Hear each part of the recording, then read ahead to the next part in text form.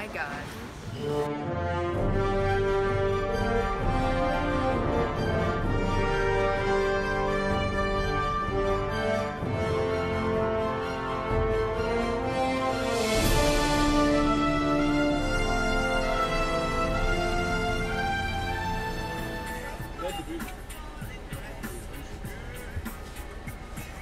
going to hear from Russell, but first of all, Sir Peter Jackson.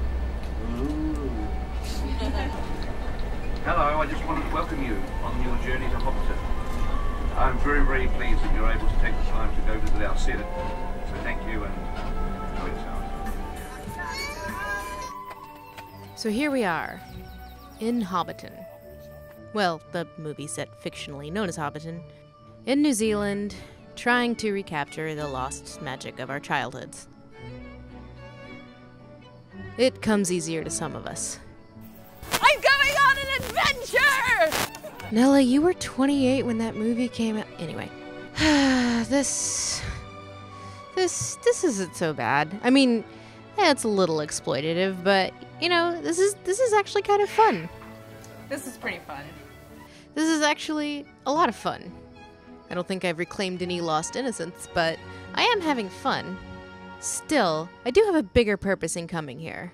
Sure, yeah, we want to recapture that childhood magic, but first, before we allow ourselves to really go down that road, since this is a movie set made by a production, we need to talk about the production. We really need to figure out... Okay, let's go back. Lord of the Rings movies come out, Jackson wins all of the Oscars, the movies make all the money, then the good times come to an end when Jackson and company decide that New Line Cinema, the studio that bankrolled and distributed the Lord of the Rings films, is holding out on them. So factor number one is Jackson's original lawsuit against New Line Cinema in 2005. To keep this short, this results in Jackson being booted from all things related to The Hobbit, eventually turning into a feature film or several. A couple of years pass, and then in late 2007, Jackson and company settle out of court, and he agrees to executive produce the Hobbit movies. But Jackson does not want to direct the Hobbit films, owing to his commitments to Tintin and The Lovely Bones, although he does want to be involved along with Fran Walsh and Philippa Boyens in a producerial context. In Jackson's words, he's already spent three 3-hour movies in Middle-earth, and that was enough for him. The guy he wants to direct is Guillermo del Toro, who is fresh off the triumph of his Hellboy movies and especially of critical darling Pan's Labyrinth. Also around this time, New Line Cinema merges with Warner Brothers in 2008. So in the grand tango of rights, this is how Warner Brothers acquired the rights to all things The Lord of the Rings, but not the rights to The Hobbit. See, MGM has those. And MGM has a problem. 3.7 billion of them, in fact, which was around the amount of crippling debt the studio had amassed around the time of the Warner Brothers New Line merger. Given this debt, MGM could not finance or even co-finance a blockbuster project. So, given that New Line and Warner Brothers were very anxious to create what would inevitably be lucrative movies based on The Hobbit, MGM and New Line brokered a rights-sharing deal for 2 movies, both directed by Guillermo del Toro. The year is 2009, pre-production is a go for del Toro's The Hobbit. I am exploding with the desire of just showing everything. Del Toro was much more keen on The Hobbit than he was for The Lord of the Rings. His vision was to make the films both visually and tonally distinct from The Lord of the Rings, and to give them a more operatic, fairy tale-like feel in contrast to the more grounded tone and aesthetic of The Lord of the Rings. Del Toro seemed to want to capture the whimsical spirit of the book. You don't have a committee. You don't have a group of studio people telling you, there should be a happy ending here and they should never go to see the spiders, or Bjorn is not rating with this age group. But, as we would find out later, that wasn't what Jackson or the studio wanted. Del Toro lived in Wellington for 18 months working on pre-production for The Hobbit, before leaving the project in late 2009. And here's where it starts to get a little bit tinfoil hatty, but bear with me. After Del Toro left, all parties involved cited scheduling conflicts, and claimed that it was all taking too long, and Del Toro got impatient and wanted to work on other things, so he left. But given how quickly The Hobbit went into production after he left, to me, that reads either as a partial truth or a mistruth. In 2012, Philippa Boyens stated that Peter Jackson had to step up and direct for it to start making sense in terms of those financial models. But for Del Toro, the issue feels emotionally fraught. I have incredible heartache. I feel terrible about it. It's very hard. It's getting a little easier to talk about it, but essentially it's like you've been recently widowed and everybody asking you, exactly how your wife died. Again, there may be partial truths to the idea that this was all just taking too long, but this does not read to me of a guy who voluntarily left a project he'd spent almost 2 years on because he was feeling impatient and wanted to fly free, little bird. Yeah, it was taking a while, but if you've worked in film, you know that 18 months of pre-production for a project this huge, it's not that much. There was none of this taking wonderful photographs in front of racks of armor completed a year before production as we did on Lord of the Rings. If you think about that time, there was incredible planning. There were 3.5 years of pre-production before we rolled the cameras. And then there's the fact that when Jackson took over, those 18 months of pre-production got completely scrapped. Jackson threw out everything that Del Toro had done, which speaks to me that there was something about Del Toro's vision that was fundamentally at odds with the movies that Jackson and the studio wanted to make. But here's the thing, I don't think that the studio really knew what movies they wanted. Just that they wanted it to look and feel like The Lord of the Rings. Because they aren't shy about the fact that no department was given adequate time and there was effectively no pre-production. Peter never got a chance to prep these movies. I can't say that, but he didn't. You now have to plan on the go. You're laying the tracks directly in front of the train, and that chased us all the way to the end. The question to me is why? If they've already wasted so much time and money on Del Toro's pre-production, why not give Jackson at least a few months? The best answer I've been able to find is those financial models. Pre-production costs money, and Warner Brothers felt like they'd wasted enough. So the decree was to get it done, do it now, or we will find someone who will. At least that's what it seems like to me. New Zealand is a small country. Surely if I poke around I can find someone who can tell me what happened on the set.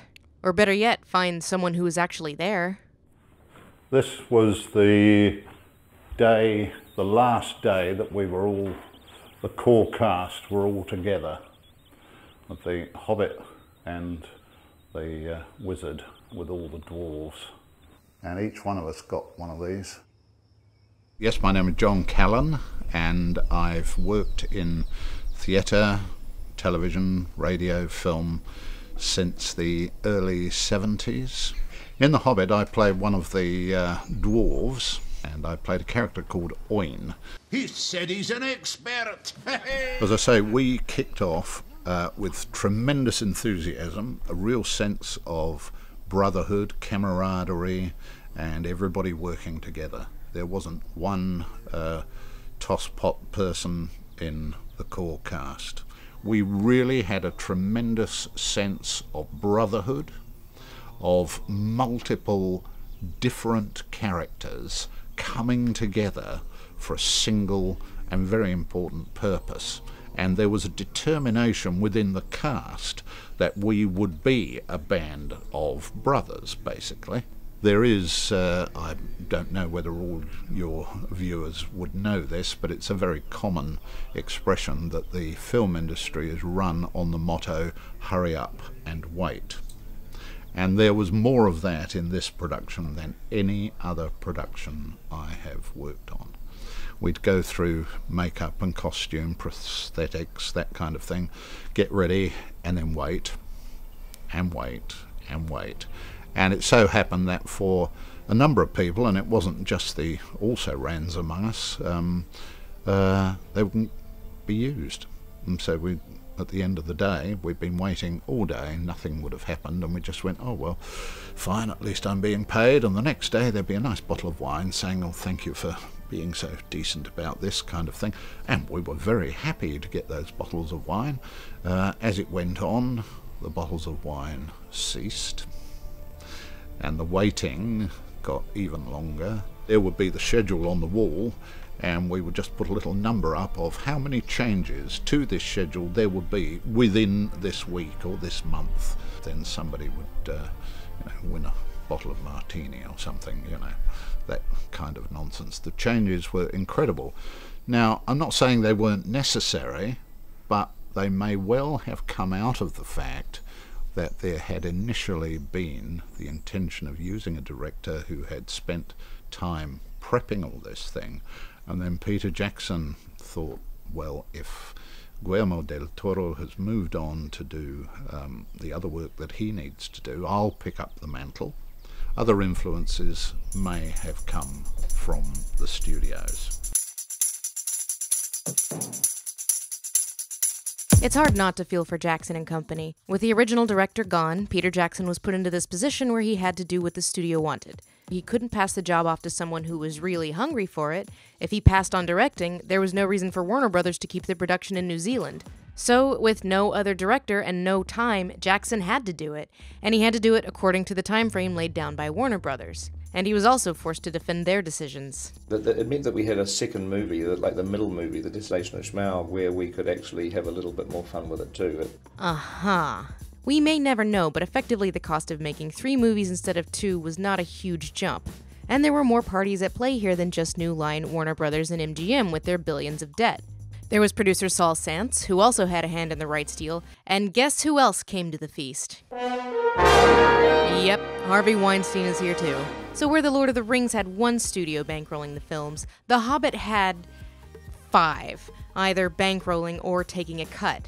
Warner Brothers, parent company of New Line, MGM, which owned the rights to The Hobbit, producer Saul Santz, who, having nothing to do with the production, didn't take his cut, and Harvey Weinstein, who reaped millions from the Hobbit movies, but according to the deal he struck with Warner Brothers, only the first Hobbit movie. No, he was not actively involved with the production, but he did take a sizable cut from the first film due to a deal that he had struck with MGM in the long, long ago time. So when you take into consideration all of these outside interests that had nothing to do with the actual production, but who were owed cuts of the first film, but only the first film, a tad excessive. Having 3 films instead of 2 doesn't seem like such a bad idea. And that was only one influence the studio might have had. They may, for instance, have wanted less of the story of the dwarves with The Hobbit and more the story of the punch-ups, the fights, you know, the battles per se. The idea of having a love story in there, which wasn't in the book, whether one thinks that was well thought out or not. Aren't you going to search me? I could have anything down my trousers. Or nothing. So as we set off making the first of what we thought was going to be 2 films, there was a really strong bond with very different aspects to each of these characters. As it went on, we kind of had the feeling that in fact there were 1 or 2 people whose parts were going to grow because they were young and good looking and feisty and all that kind of thing. We got left behind a bit. How much that was based on what was originally intended, I'm not sure, because we didn't initially have complete scripts for 3 films, because initially there were going to be only 2 films. All I can tell you is that there was a definite feeling within the core cast that Peter was, if you like, he wasn't the final arbiter. One certainly gets that impression. Just look at this 1,000-yard stare.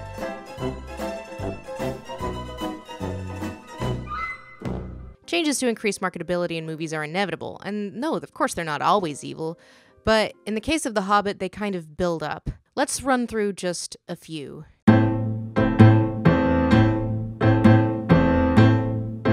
With The Hobbit, it seemed like Peach started to fall down the same technology hole that swallowed the likes of James Cameron and George Lucas. A big gimmick that the film was sold on was being shot in 48 frames per second 3D. One consequence is that the models and matte paintings they used in The Lord of the Rings looked like models and matte paintings in 48 frames per second 3D, so there was a much heavier reliance on CGI. They also couldn't use the forced perspective that worked so well in The Lord of the Rings. The mileage of 48 frames per second varies by viewer. Some people are more sensitive to it than others. Some people like it, for some people it gives them a headache. But where CGI is concerned, more frames means more render time and more computer power needed. Part of the problem with the visual effects was the lack of time the CGI artists had for a lot of these shots. Contrast how amazing Gollum looks, if Baggins loses, we eats it whole, and the melting gold on a dragon. Yikes. One of these scenes got the time and care it needed to look photorealistic, the other did not. The real irony is that 3D 48 frames per second version only now exists in prints. You can't see it anywhere. If you watch The Hobbit on Blu-ray, you're watching it in 2398 frames per second, not 48. I suspect this is also why we got Uncanny Valley Dian instead of Billy Connolly in makeup. Dian even gets his own chapter in the appendices, and they pronounce it Dane for some reason. Dane. Dane is dead, Lord of the Iron Hills. They never explain or even acknowledge the decision to put Dian CGI instead of a guy in makeup like the rest of the dwarves are. Another marketability change, as we mentioned in the last video, is the inclusion of a bunch of characters from the Lord of the Rings that have nothing to do with the plot as writ in The Hobbit. Galadriel, Saruman, Frodo, Legolas. The arc they seem to be going for with Galadriel was that confronting Sauron and doing magic battle with him drained her, and that's why she has to go to Lothlorien. Her strength is failing. Take her to Lothlorien. Which, I mean, okay. It's better than what they do with poor Legolas.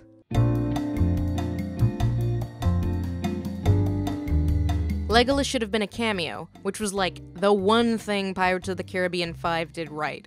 Because it makes sense that Bilbo and the dwarves would have run into him in Mirkwood, but because he was such a popular Rings character, they go ahead and bump him up to the main cast. And it continues with another Legolas problem we saw throughout the Rings trilogy. In Fellowship, he's just kind of, cool and an archer. And by the end of Return of the King, he's basically like Spider-Man. In The Hobbit,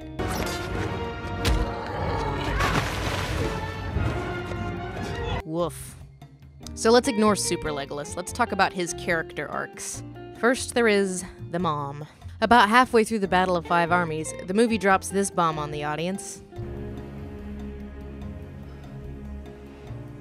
My mother died there. Okay. And during Legolas's last scene in the movie, we get this. Your mother loved you. More than anyone. Was that in dispute? So at a point in history, Legolas's mom died fighting. There is no grave. No memory. This somehow led to something of a falling out between Legolas and his father. My father does not speak of it. So what we get in the theatrical cut is a motivation with no consequence. We get a cliche mom dead, dad mad, kid sad situation in which the dead parent drives a separation between them, so now they never have to really talk and the writers can focus on that sizzling hot love triangle. Legolas also says this at the end. I cannot go back. Like this five-army battle, or angst from the dead mom, it's not clear, has tainted the mere idea of Mirkwood for him for some reason. And then Thranduil tells him to go find Aragorn. Find the Dunedain. There's a young ranger amongst them. You should meet him. He is known in the wild as Strider. His true name, you must discover for yourself. Like Aragorn's true name is a password for a clubhouse. Also, Aragorn is like, what, 10 during the Battle of Five Armies? I don't know, maybe Arathorn needs a babysitter. But much more prominent than this is the love triangle arc. From a character arc standpoint, this does nothing for either Legolas or for the narrative. This could have been better set up for his distaste for dwarves, as we saw in the Fellowship of the Ring. And my axe. Thranduil, I guess, empathically confirms that Tauriel's love for Keely was real. Why does it hurt so much? Because it was real. And wow, the greatest love of all time is now legitimized, and Legolas looks on sadly but sympathetically. Instead, the focus at the end is dead mom. He doesn't seem to care about Tauriel or the dwarves at all. Certainly doesn't play up that prejudice that he's going to have to work on in Lord of the Rings. Just this amorphous, mom-shaped angst. Legolas's arc in The Lord of the Rings is mostly tied to his friendship with Gimli. It isn't just about learning to undo their prejudices against each other, but also serves as a microcosm of everyone coming together to defeat Sauron. And they sail into the West together. I thought I'd die fighting side by side with an elf. What about side by side with a friend? This is real.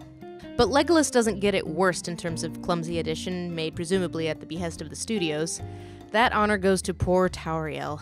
She's torn between an elf and a dwarf, so I suppose for Tauriel, size doesn't matter? Oh, Evangeline Lilly. I am so sorry. Amana Tirgin Tauriel. Udanada.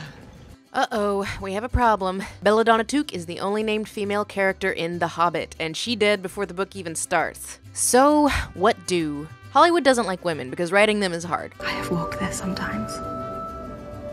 beyond the forest and up into the night. But they like women because they have money. And there's this idea in some studios that women won't see your movie if there's no women.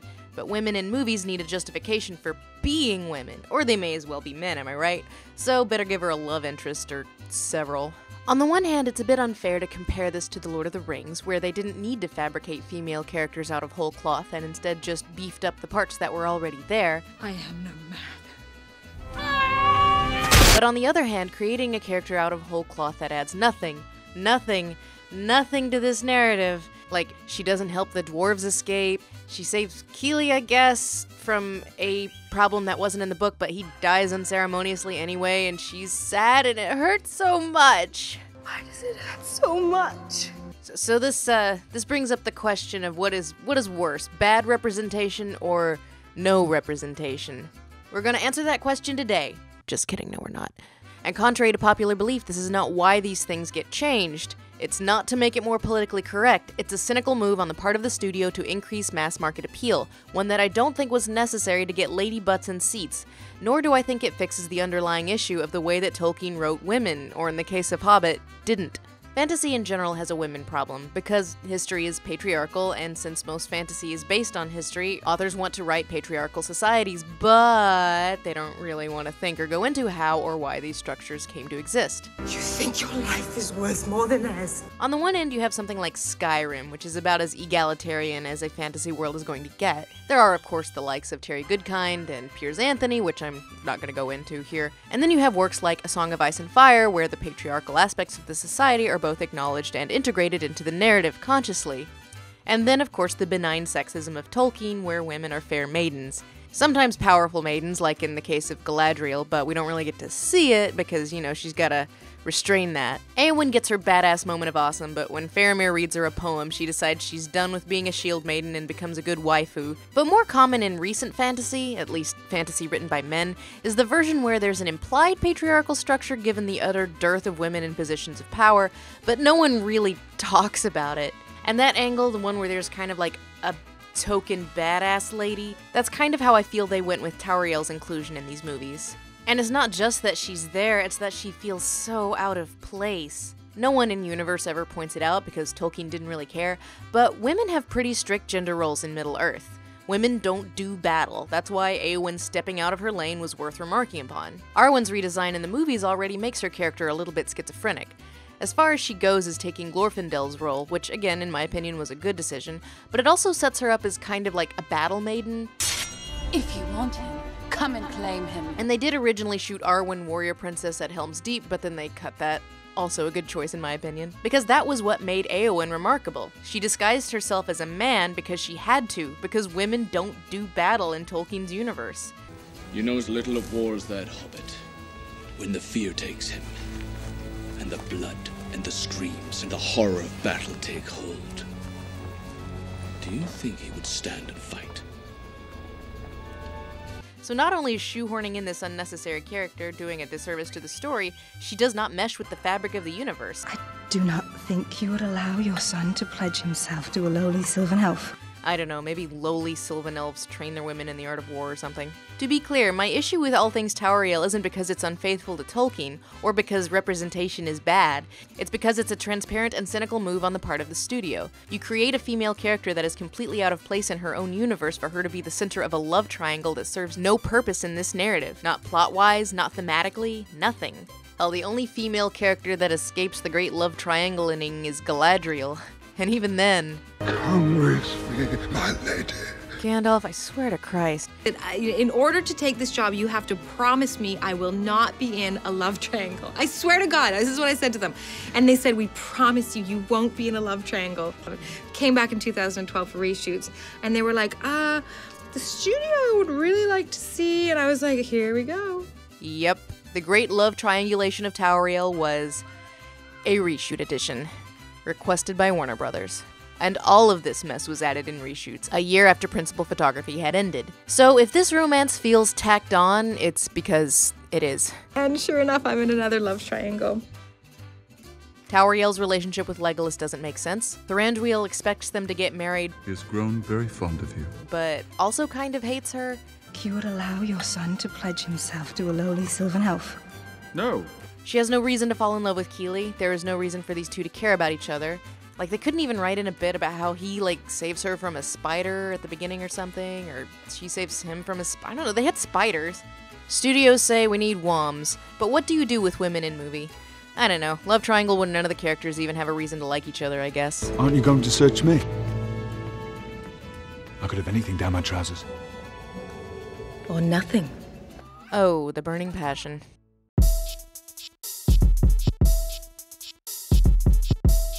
So we will probably never know exactly where filmmaker intent ended and studio mandate began, but a lot of the weakest aspects of the films, if not directly demanded by the studio, were at the very least encouraged.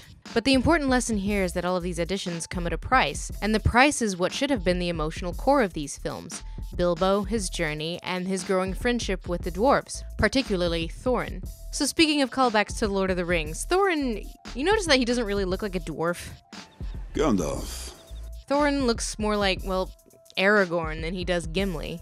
So both aesthetically and thematically, Thorin is something of a callback to Aragorn, since Thorin is the king what needs to reclaim his crown in this trilogy. In the pre-production phase, Jackson stated that he wanted the dwarves to be iconically dwarvish. Pete said to us, I want to be more bold. I want the dwarves to look like a race of dwarves from Middle-earth. But, well, again, I'm not saying he was forced to do it. I'm just saying beards got shorn. Thorin looks like Aragorn, and Keeley, well, he looks like your anime boyfriend. The ones with the most screen time are less cartoonish and dwarvish, and more Game of Thronesy and mainstream. That said, there are elements of Thorin's Aragornification that do work.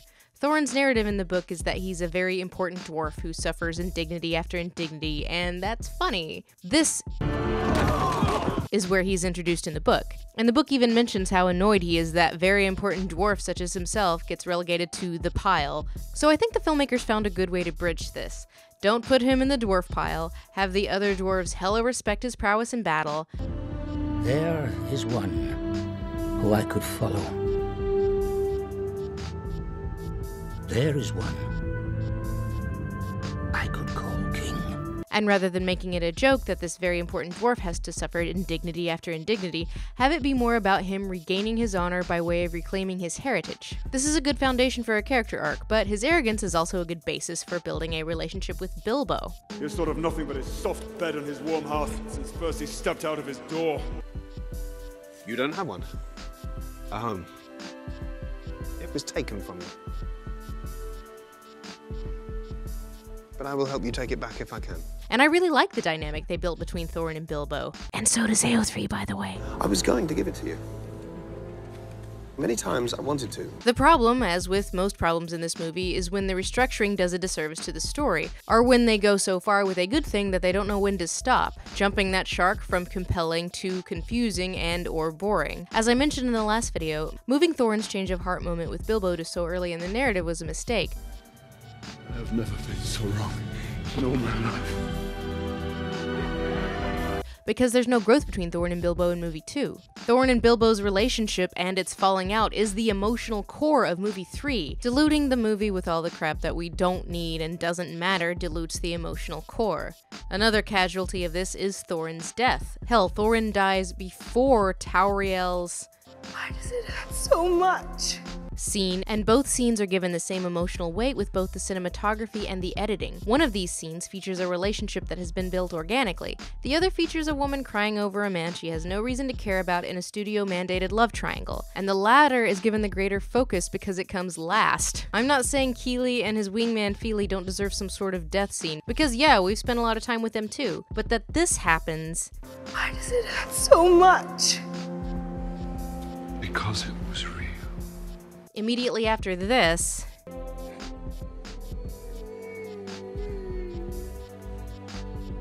robs Thorin's death of its gravitas and pulls the rug out from under what was naturally a cathartic and good farewell that had actual bones in the story. I am so sorry that I have led you into such peril.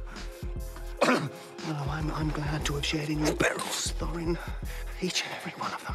And I hate to bring out the tinfoil hat again, but I cannot help but wonder if Warner Brothers looked at all the gay jokes that followed the Lord of the Rings trilogy. I'm glad you're with me. And thought, we don't want that. No homo. It isn't difficult to tease out the stuff that worked, like Thorin and Bilbo, from the stuff that didn't, like Tauriel and Keeley, Gandalf and Galadriel. On the one side are things that were there in the source material and just needed to be fleshed out. The other is made up out of whole cloth, tacked on because the studio wanted it, because the focus group said it tested well, and it's less gay. So the emotional core, especially between Bilbo and the dwarves, the most important aspect of the films, suffers. In this movie, this is our fellowship, and they start out great. The strongest point in all 3 movies is at the beginning when the dwarves show up. The pines were roaring on the heights. But as the movies progress, they matter less and less until movie 3 ends with Bilbo just sneaking out. And the implication here is that the emotional core of the story doesn't really matter. Even though we were in the core cast, we really did feel at some point that we were actually becoming the world's highest paid extras. Whether it had to do with the fact that the studios had said, actually, they're all right, these dwarves, yes, but the real stories are the battle between Thorin and the evil orcs. It's the story of the relationship between Radagast and Gandalf, and finding Galadriel again and getting her help. If that is what the studios were pushing for, then they certainly got what they wanted. What I think they missed out on was the heart that we started with. And we had that as a group of dwarves, going with Gandalf and with our Hobbit to find our treasure. The treasure, like in the Maori language, taonga, has to do with the treasure of people, of history, and really of heritage. That's what we were after, and that's what we as actors were driving towards, and that I felt gradually dissipated until at the end we just had a big punch-up with 5 massive armies driven by technology.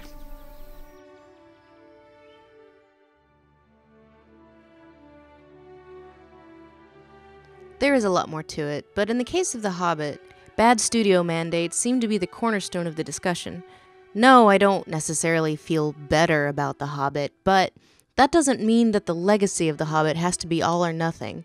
I mean, just look at what it's done for the people of New Zealand. Clearly, they're proud of their ties to Middle-earth. There are giant stone dwarves at the airport. And this well-kept-up movie set staffed with enthusiastic people happy to show you around. Maybe these films were deeply flawed and often disappointing, but they were important to the people of New Zealand. These are a simple folk, just trying to get by in the global economy. So, even if I can't appreciate the films, I can appreciate their legacy. Cheers. This was so much fun. Yeah, I think I can finally see that the Hobbit movies have done a great service to the country of New Zealand. In terms of legacy, what The Hobbit left behind is a little bit more complicated than that. I'm sorry, who are you? Hi, I'm Tom. I'm a writer for Birth Movies Death and a filmmaker. Just so you know, what The Hobbit actually did for New Zealand was, well, it kind of fucked us.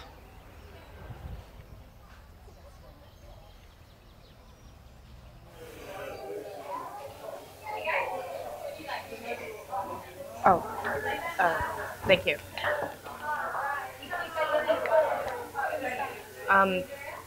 We've just been informed by the studio that this is actually going to be 3 videos now.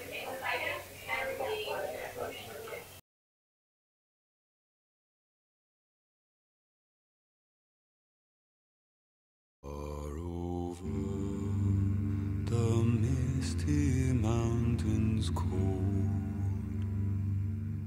to dungeons deep and caverns old, we must away ere break of day.